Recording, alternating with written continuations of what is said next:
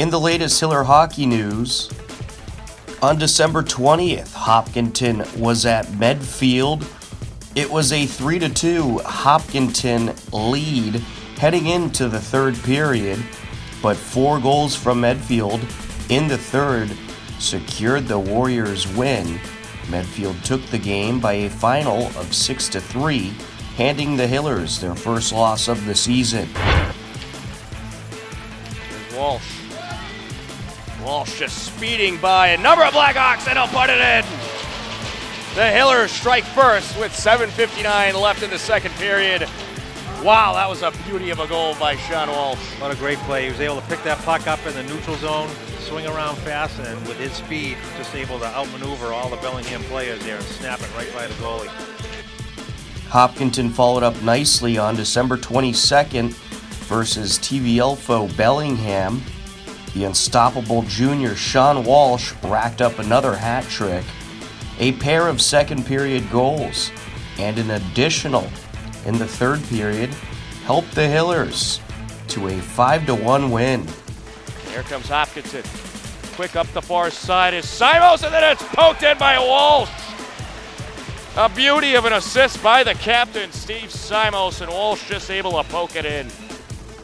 After the win versus Bellingham, the Hillers took down Marlborough 4-0 on December 26th, but then fell to Algonquin 2-1 on December 29th.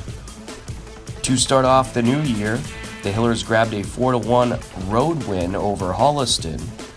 Hillers hockey now stands at 5-2 on the season. Shoot the puck. Here's Walsh racing up the ice. Walsh coming in quick, around the goalie and in!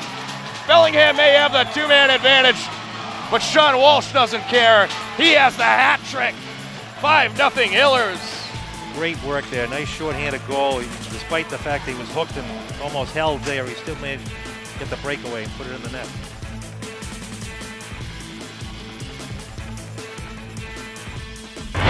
Heading into their first game of the new year versus Westwood, Hillers boys basketball stands at 2-2 on the season.